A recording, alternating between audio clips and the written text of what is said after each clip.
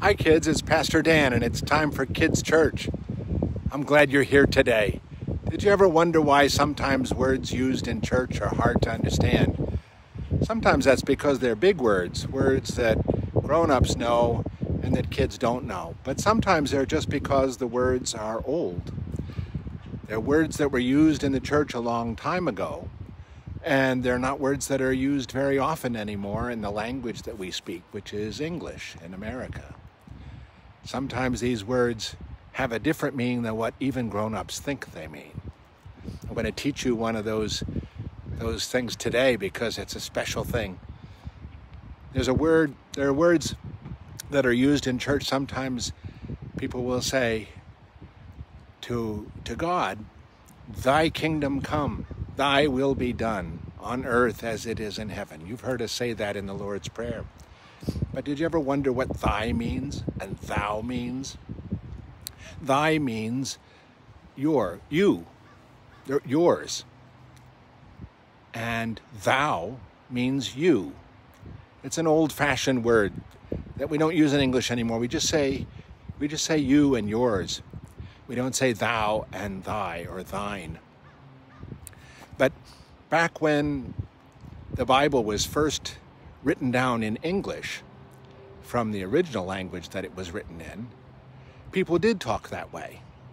But here's the funny thing. I think it's interesting.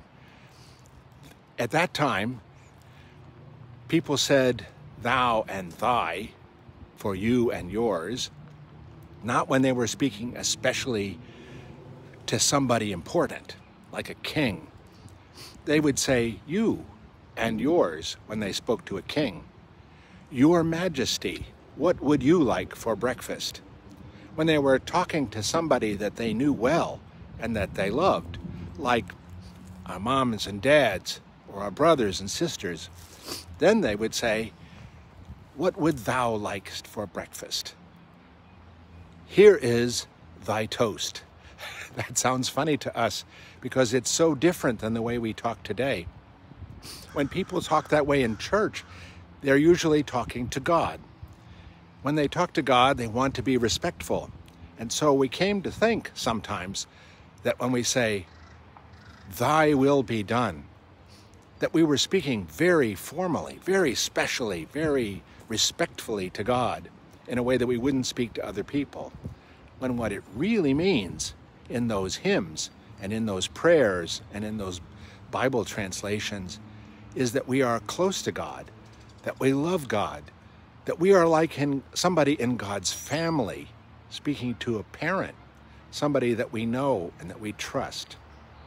So when you hear those words in a song or in a prayer, or when we say the Lord's Prayer, remember that what they really mean is that God is close to us. God is somebody we love, somebody we trust, somebody we feel like family with. So here's a hymn that we can sing that maybe will remind us of that. It goes, lead me, Lord, lead me in thy righteousness, make thy way plain before my face.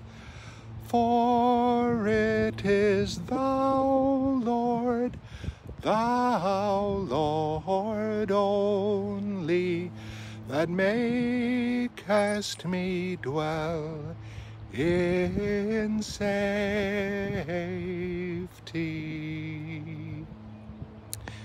We sing that way to God sometimes because those hymns are very old, but also because it reminds us that even when we use words like that, God is somebody close to us.